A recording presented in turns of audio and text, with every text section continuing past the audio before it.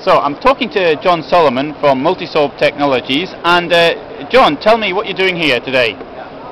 Multisorb Technologies is a company that works in active packaging.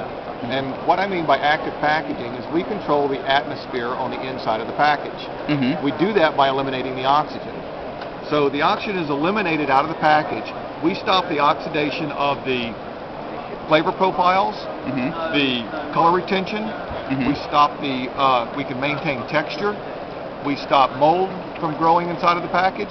We also control the rancidity of the shortenings, and we can help the vitamins last longer by stopping the oxidation of the vitamin A's, B's, and C's inside of your product.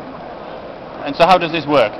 It typically works by putting a sachet inside of your product, next to the food. All the raw materials are food grade, film and ink are food grade, and you put this product inside of your package, and it will absorb all of the oxygen out of the package and out of your product as well, thus stopping the oxidation aspects of reactions between your product and the raw materials that it's made with. So it's just a bit like the desiccant things they used to get in with, or you probably still do in electronics packs and what have you. It's exactly what it does. A desiccant removes moisture, the oxygen scavengers remove oxygen. Oh, very good. So we have three items that we're really talking about at this show. Number one is the use of oxygen scavengers and organic products. And most organic products are trying to take the preservatives out, and they're trying to improve the flavor and extend the shelf life. If you stop the oxidation of those products, you can eliminate the preservatives and extend the shelf life. So a lot of organic products are finding that if they want to expand outside of the normal mom and pop area and want to go into the big distribution chains, they have to have much longer shelf life than the typical 5 to 7 days that they normally have. They have to get out to 30 days, 60 days in order to get into the big chains. And that's where our product comes in. You can put it inside of an organic product. Since it's all food grade raw materials, it's not listed as an ingredient. It's just sitting in the package, can be used with an organic product, and you can still say it's organic. It stops the oxidation.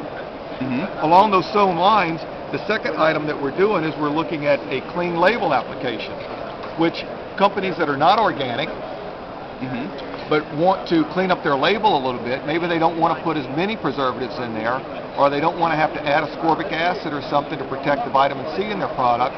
They want to put fewer ingredients and they want to extend the shelf life. They can use an oxygen absorber, which will again stop the oxygen from reacting with the fats and oils and extends its shelf life. Trans fats becoming a very big issue in almost all markets of food in the world. When you eliminate the trans fat, the shelf life of the product will get shorter. And so if you put an oxygen scavenging in there, you can switch to the cis fats, which are less stable, but by putting the scavenger in there, you can actually attain the same shelf life as you can with a trans fat. So it's a very good product to use in someone trying to clean up their label. Lastly, what we're introducing here is a product that is used in case-ready meat. By case-ready is fresh sliced meat. It's ready to go into the meat case, and we use a master pack for that.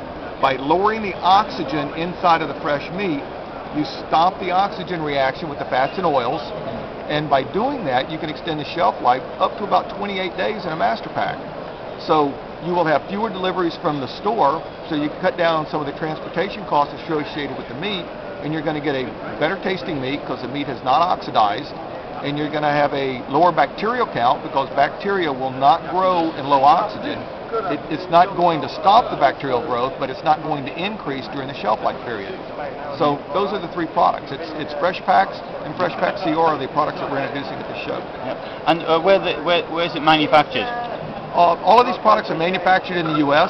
However, we do have distribution out of Telford in the UK through a distribution center that we have set up over here, and we also have sales available through agents that work for Multisorb.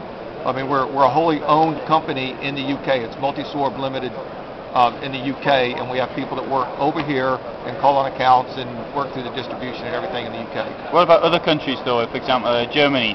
We have people over in Germany. It's the same guys out of the UK, but they travel through to the EU over in Europe, Germany, France, Italy, the Netherlands, wherever the products are needed. And the other in Central Europe? Poland? Yes, we do cover the Polish area, the Poland area also.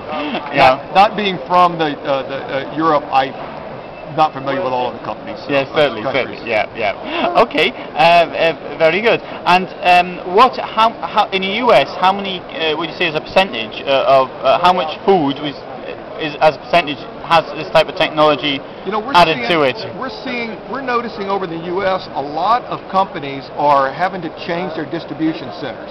They're having to have really long distribution centers, but they still want a fresh product. So we're seeing a huge uptake in the use of oxygen scavengers. In the last 3 years, we've seen it probably double in the last 3 years, and expecting it to double again next year. And that's, and that's on average of maybe going from 5 to 10 million to maybe $20 million worth of sales in this particular application. Yes, yeah.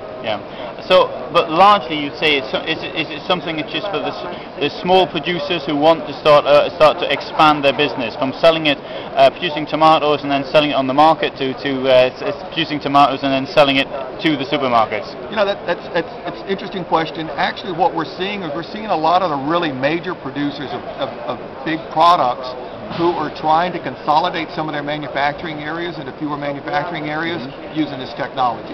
The smaller companies are using it to expand, but the larger companies are also using it to expand as well by having to have fewer manufacturing facilities, but still have a fresh tasting product. If they make it in one location, they can ship it halfway across Europe and still have a fresh tasting product in the other location. Okay. Oh, that's very good, and thank you. You're welcome.